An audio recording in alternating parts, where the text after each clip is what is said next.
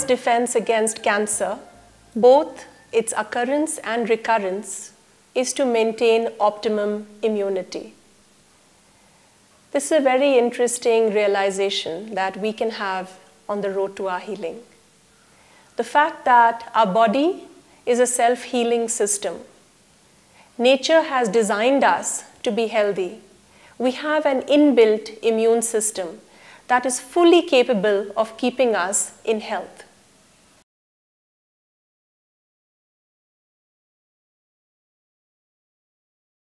In fact, our bodies routinely produce cellular mutations that can turn cancerous, and yet we do not all develop cancer. And that's because the immune system knows how to track these, capture them, and flush them out. So cancer can only take hold if for some reason our immune system has malfunctioned.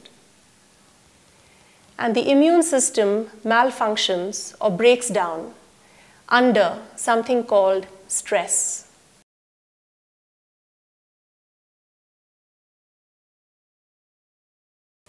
Yes, stress. It's a very simple word, but actually very complex, because that which stresses you can come from many levels. You can have physical stressors, emotional, mental, systemic, even spiritual stressors.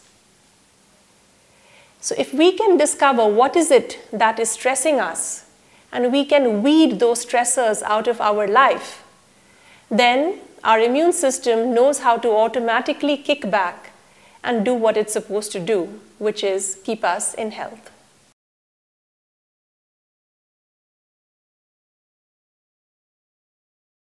There is a science that understands this link between stress and illness. And this science is called Psychoneuro-immunology.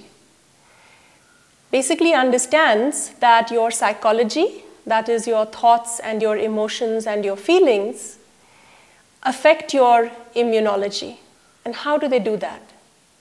When you have stressful feelings and emotions, your brain releases these biochemicals. They are called neurotransmitters. And they are transferred through the bloodstream into the rest of the body. And your immune system picks these up and interprets it as if there is a threat upon your body-mind. And so the immune system launches an immune response. In trying to fight this perceived threat upon the body-mind, the immune system has effectively got distracted from doing what it should normally be doing, which is protecting the body from real threat, as well as going about the normal, everyday repair of the wear and tear that the body goes through.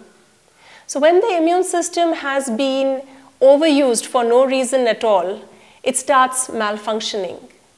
And it opens you up, therefore, makes you more susceptible to disease.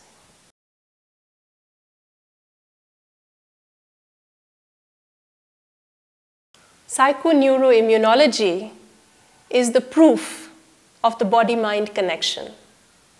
It is the proof that your body and mind are not two separate entities. Indeed, they are one. And that is why, in modern terms, they're actually called the body-mind. And so you understand how stress in your mind can lead to illness in your body.